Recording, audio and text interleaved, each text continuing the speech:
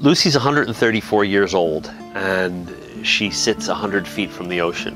While most people think that it's the salt water that affects her paint the most, it's really not. It's the constant sandblasting she gets. She's bombarded with sand 24/7 every single day of the week. The last paint job that we had hoped we'd get 3 years out of, and we got 5. So we're very grateful to both Alpine Painting Company out of Paterson, New Jersey, who was the painting contractor, and to Sherwin-Williams for donating the paint. But it's time now. The rust is popping through all over her skin, and it desperately needs paint, and we are scheduled to start that within days. Well, right now, the Howdah railings are deteriorating pretty badly. Some of them have had to be patched with sheets of plywood just for safety reasons.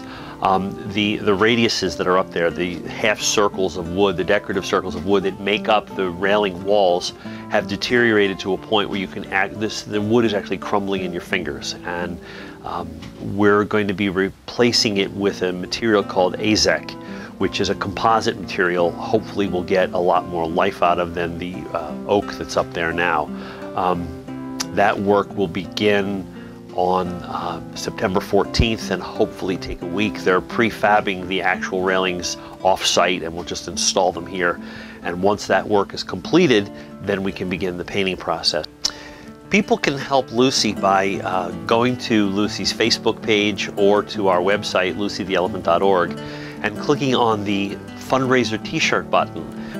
Jeremy Bingaman, our COO and education director, has created a really fun fundraising t-shirt which shows Lucy squirting all the colors of the rainbow out of her trunk. On the front of it and on the back of it, it says official sponsor t-shirt, and he created it, and we're selling those for $20 a piece. They come in all sizes, and all of the proceeds from the sale of the shirt will go specifically toward the restoration of the Howdah and the painting of the monument.